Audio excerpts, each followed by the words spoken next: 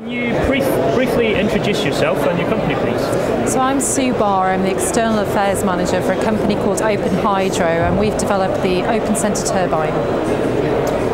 Okay, and can you give us a bit more information about your technology and why it's unique? Yeah, so we've developed a technology called the Open Center Turbine. It's a bidirectional permanent magnet ring generator turbine, which means that it turns in both states of the tide, both the ebb and the flood. So we can generate on both stages of the tide.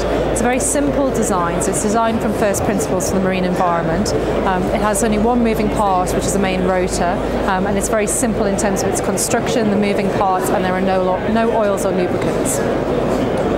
Okay, and what sort of stage of development is the turbine at? Are you looking at implementing arrays? Yeah, so we've had technology on test in the European Marine Energy Centre for about 7 years now, and what that's allowed us to do is build the turbine from a 6-metre scale up to a 12 and 16 metre scale, and we're looking at a turbine that's rated at 2.2 megawatts. We've deployed one 16-metre turbine off of France in a site called Pampelbrea.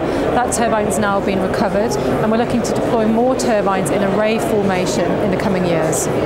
And what sort of sizes would you be looking at for an array? For an array capacity, or how many units?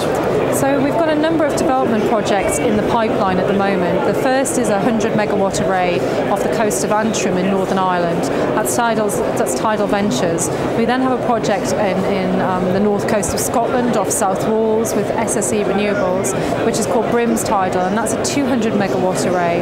And more recently, we've just announced a 300 megawatt array in development in Alderney in the Channel Islands. Sorry, how many units would be involved in that array? It depends on the tidal flows. So if you think about a 100 megawatt array, then if we are looking at a 2 megawatt rated turbine, you're looking at 50 turbines. So there are high numbers of turbines in the site. Okay, and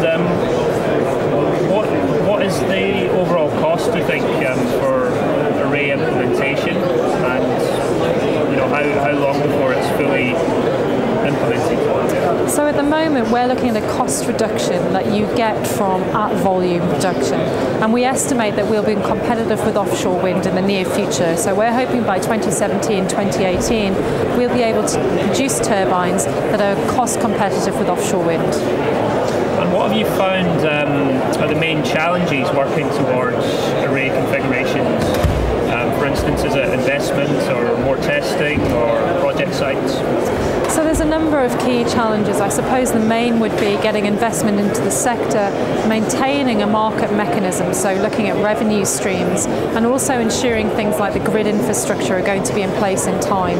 We feel that we have sufficient sites and that we've got good sites for testing turbines, but what we really need are those larger arrays to prove that you can generate electricity with a number of turbines in a system. And with your current systems, is there any area where you found that the initial expenditures more costly, a lot more costly than the rest? For instance, turbines or foundations? And if so, how are you trying to reduce these costs? So in the very early stages of our development, we actually deployed turbines on a twin-piled platform. That proved to be incredibly expensive. It was nearly 80% of the installation cost of that turbine. So what we've looked at is a mechanism for deploying turbines using our own modular barge and a high-level gravity-based foundation. So it allows us to access the site quickly and with a vessel that's available to us at all times. That's been a real major cost reduction from us. But then there's also looking at more infrastructure in terms of the grid, which will become a major cost in terms of grid underwriting liabilities and the cost of projects. And so with that method of implementation, are operation and maintenance costs reduced? And how big a consideration are O&M costs?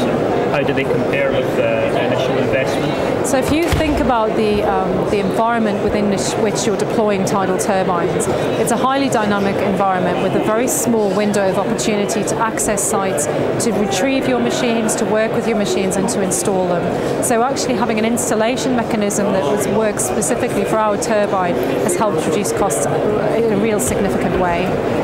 Great. And lastly, what was your motivation for coming along to the event today? So we feel that All Energy is a really important event for us in terms of recruitment and in terms of meeting suppliers, and also in understanding how other companies are generating and moving their business forward. So it's a real key event for us in terms of getting in touch with people and finding out what's going on in the industry. Great, thank you very much.